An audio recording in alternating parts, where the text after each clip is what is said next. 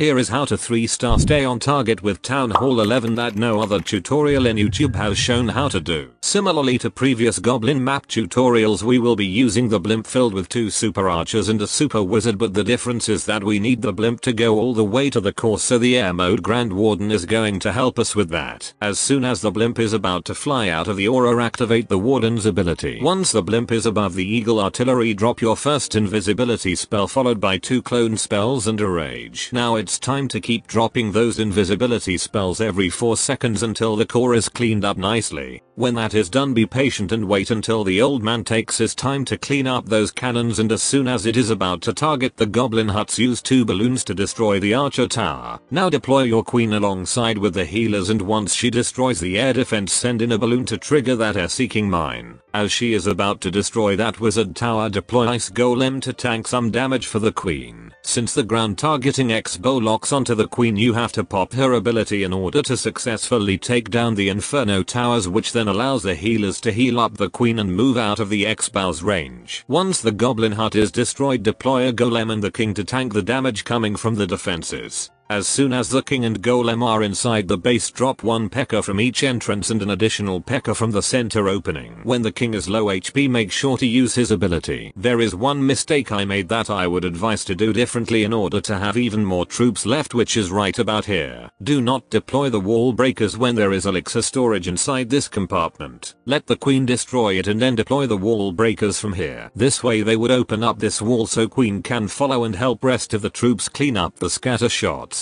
5 likes and I will show how to beat the next goblin map called Such a Tease.